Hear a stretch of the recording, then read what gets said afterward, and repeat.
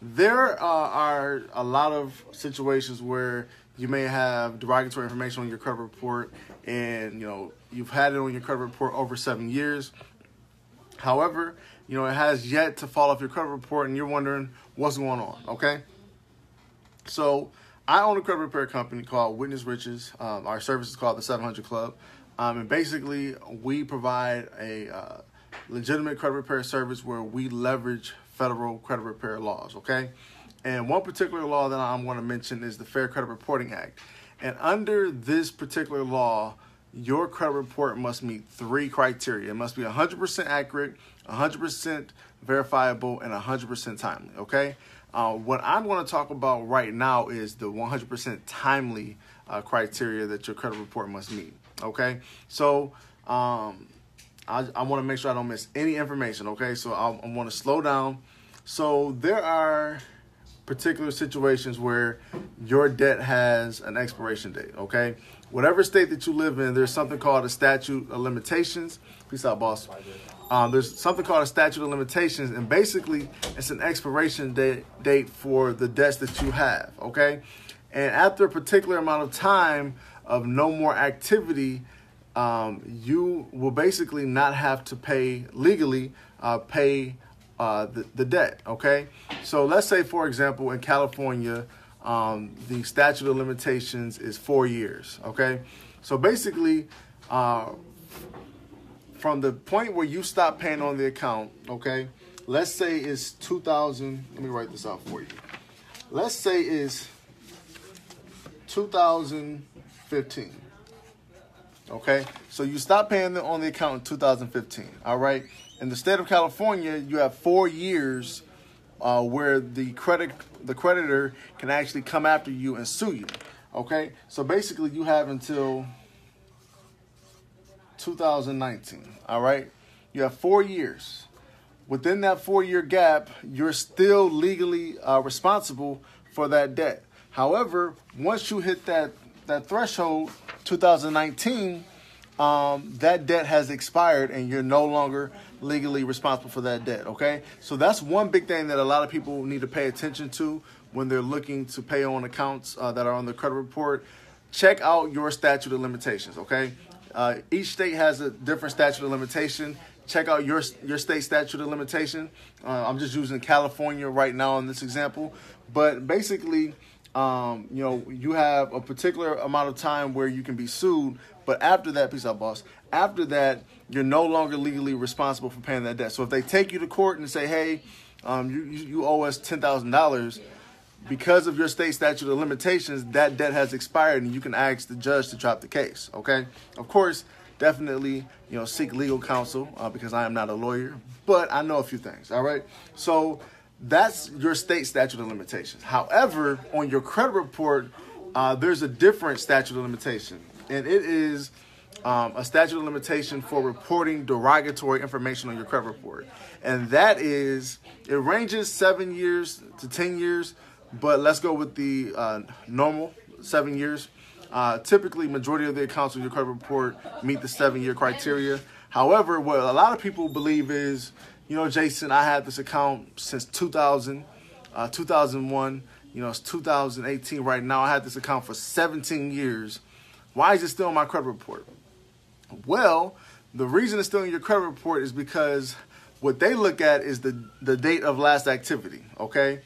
The statute of limitations for your credit report begins on the date of last activity, not when you originally opened up the account, okay? So, for example, let's say that you have a credit card.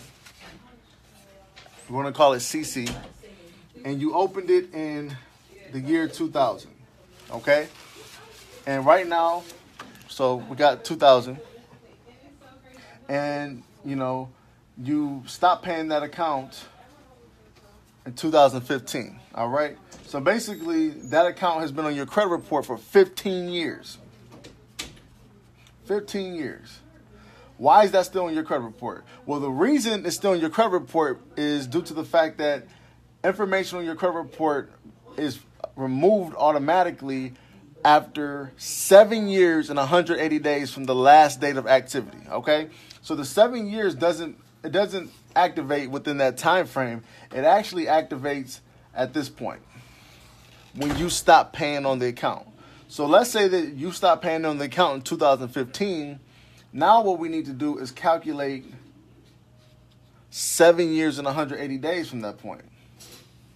And that's 2022 and 180 days. Okay? That's the real date where that account will fall off your credit report. Okay? 7 years and 180 days from date of last activity. And a lot of people, they have accounts that have been on their credit report for years, but it's still reporting because the date of last activity is recent.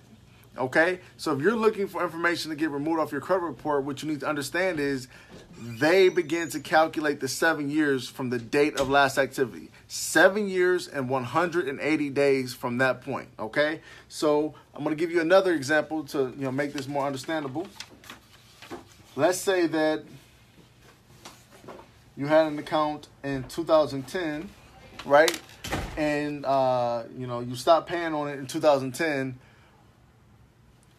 7 years and 180 days from that point is, of course, 2017.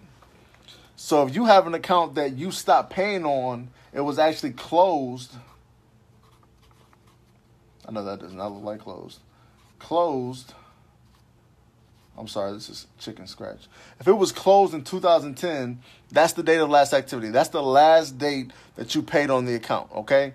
That means 7 years and 180 days later, 2017, and like 2017 June time, that account should be removed off your credit report, okay? However, if that account is still reporting on your credit report, that means it is now in violation of the Fair Credit Reporting Act because it is now no longer 100% timely. That's untimely information. That's irrelevant, and it should have been removed automatically.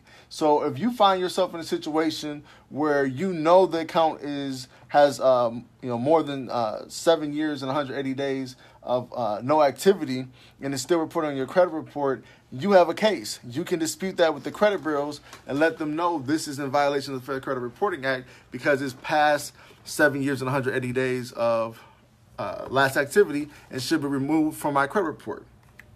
That's your case, okay? However, if that's not your situation, then we need to be a little patient and allow time to help you. But what you can do is, if you definitely want to get that removed, of course you need to work on a credit dispute strategy and build a case against the creditor who is continuing to report that information and get it removed. You can do this yourself, or you can work with a credit repair company. Whatever you want to do, that's up to you. But that's the information, okay? This is what I find a lot of people doing that actually puts them in a worse position. Let's say that you have had this situation. You had an account that was closed in 2010. However, it didn't fall off your account automatically in 2017. What people do is, because they want to get that removed, they begin to try to settle on that account and paying on that account, okay? So they will basically contact the original creditor. Let's say it's with Capital One. Hey, Capital One, this account was charged off in 2010. I'm in a better position in my life, and I just want to pay this account. Can I do that? Because I need to improve my credit. Capital One, they don't care what your situation is. They just want the money. So they accept whatever arrangement that you make. And what happens is the account was charged off in 2010. And then what happens is you pay it afterwards, way down the line, and then it's changed to a paid charge off. And guess what happens? Instead of seeing your credit score increase, your credit score drops because this old derogatory account is now a more current derogatory account. And what credit bureaus do is they basically grade you off for recent activity, okay? And when I say recent activity, I mean activity that has occurred in the last 36 months. If the activity is older than 36 months, meaning that the derogatory information is older than 36 months, it really doesn't have such a huge impact on your credit score anymore. And it's really something that you shouldn't be too worried about because it's not really impacting your credit score too much. And due to the fact that you have brought this old derogatory account that's older than 36 months, older than 3 years, because you have brought that to a more current standing, what happens is you re-age this account to a more recent derogatory. So instead of this account being 7 years of age, you have now re-aged this account to make it a more recent derogatory. It's no longer, the date of last activity is no longer 7 years. The date of last activity is the day where you pay that account, okay? And you end up shooting yourself in the foot because you didn't negotiate the right strategy, all right? And I will be very careful on that because your credit score can end up dropping, 50 to 100 points because of this stupid mistake, all right? And a lot of times people make this mistake because they don't have the right information and they were unaware that this could actually hurt them. And when it comes to building and repairing your credit, it's all about strategy, okay? So I just shared some very interesting and great information, and hopefully a lot of you use that to your advantage. But you want to be careful when it comes to paying on old derogatory accounts. Instead of trying to settle the account because it's only going to update to a paid charge-off or a paid collection. And at the end of the day, a paid charge-off or a paid collection is just as bad as an unpaid charge-off or unpaid collection, okay? It's going to have the same negative impact. And if it's an older account and being re-aged, it's going to have a worse impact on your credit score. So you want to be careful with that. Instead, what you want to negotiate, if you're able to, is a payment for deletion, meaning that if you pay the account, instead of it being updated to a paid status, they just remove it from your credit report, okay? But in this situation, I would rather you dispute it with the credit bureaus and get it removed. That way it no longer has an impact on your credit score, whether you pay it or not. You got me? Okay, hopefully that's understandable. But if you, have received some value from this video, please like and share it. I would definitely appreciate it. I think I only saw 1 like or, 1 heart. What's up with that? Let me get some likes over here. Come on, please.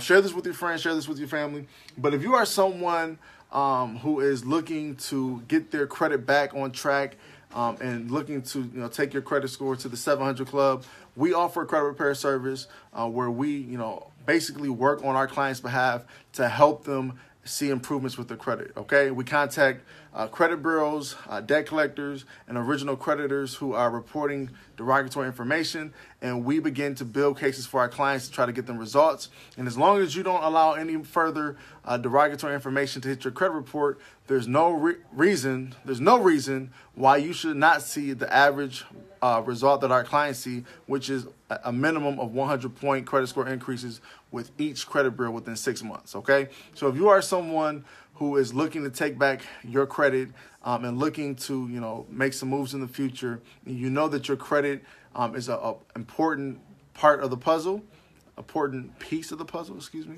reach out to us. We would love to serve you. Again, my name is Jason White. I'm the CEO and founder of the company, head honcho around here. And basically, I educate, train my staff, and make sure that they are implementing the right strategies to get our clients results. And, we would love to help you. But at the end of the day, make sure you like this page, you subscribe to our channel, and you stay engaged with us so that you can continue to get